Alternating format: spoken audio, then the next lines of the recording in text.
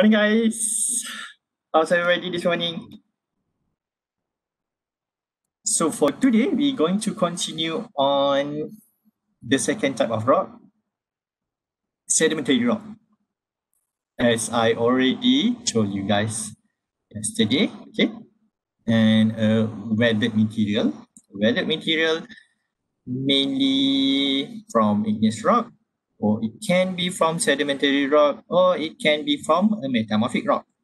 As long as that you have a material, that materials is a mineral, that mineral is a substance that is crystallized. Then with this material, you after a period of time, they are consolidate, okay, it is compacted, consolidate, and crystallize. So when it's crystallized, you get sedimentary rock. Sedimentary rock formed from sediments which has been transported and deposited, also from remains of plants, animals, and which have been liquefied under tremendous heat and pressure of overlying sediments or by chemical reactions. Origin salt particles result from decay of rock masses or from chemical precipitates. Deposit in sediments basin in increasing thickness, eventually liquefied into rock strata from heat pressure, cementation, and recrystallizations. So it's recrystallizations.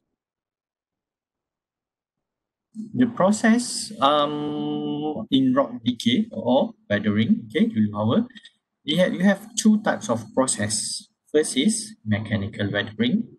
Mechanical weathering is rock mass is broken into fragments as joints react to freeze and thaw cycles in cold climates. Then you have expansion and contractions and the expansive power of tree roots as well. So any sort of mechanical kind of a mechanism that going to cause a weathering process. When the weathering process happen, then you're going to have that all small pieces is actually broken down. That is mechanical weathering. Then you have another one is chemical weathering.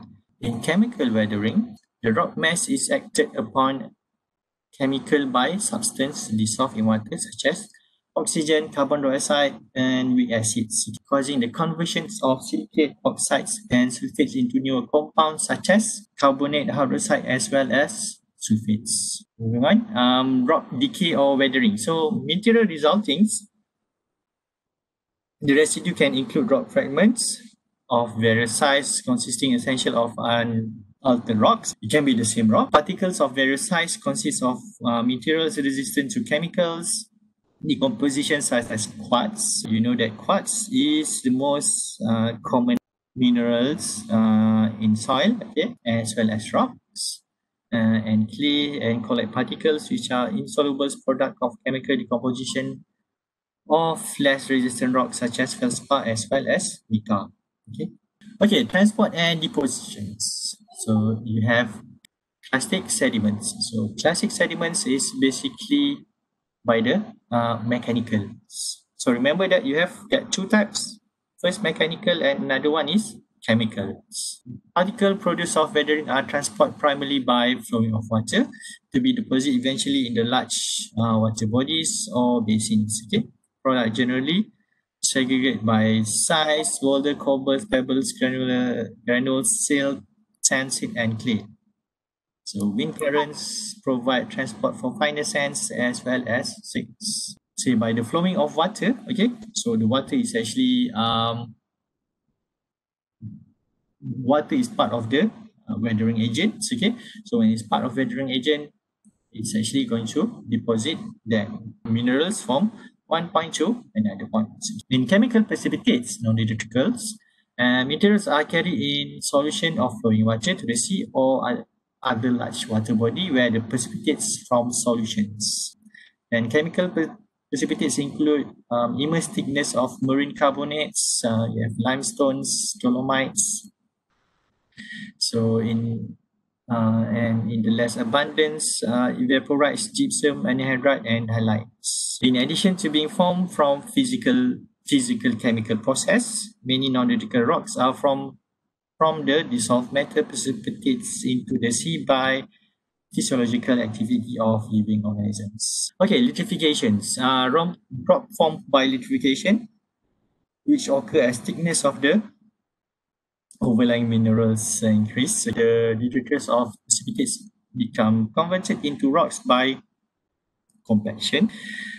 The deposition of cementing agent into pore space and physical and chemical change in the constituents. The greater depth consolidation by cementation is a common process caused by increase in the chemical activity of interstitial water that occurs in the increase in temperature associated with depth. Okay, classifications.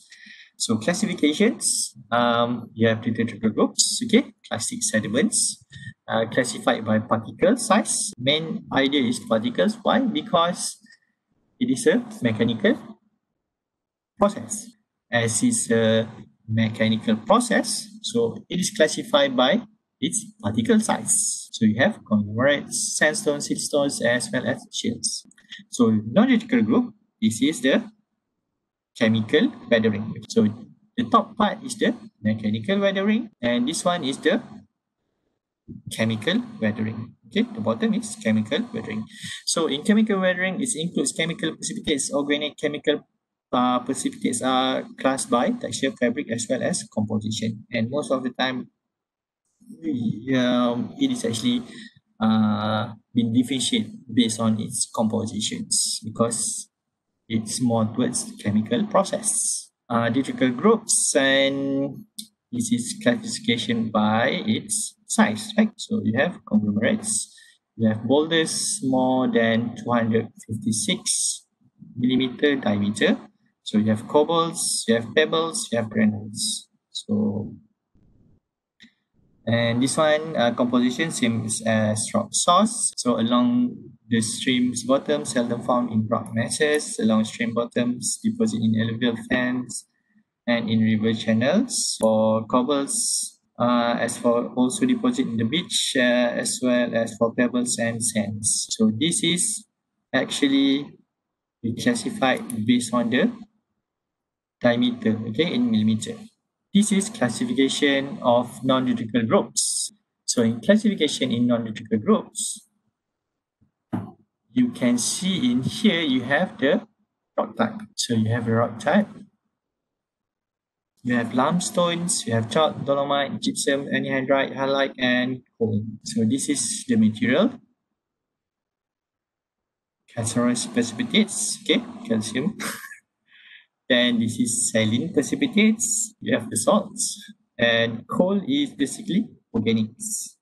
So the materials, the origin materials, the minerals that actually create this coal is from organics. Compositions. Massive sulfides, okay? So, and cemented shells, dolomite, gypsums, anhydrites, and this one is deposited environments. So where they actually deposits. So no questions? So if no questions, we're going to continue next week. And later next week, I'm going to talk more about metamorphic rock. Okay, so thank you very much, guys. This is example of mechanical weathering by wind. So this is sandstones at Navajo, Arizona. So this is actually a national park.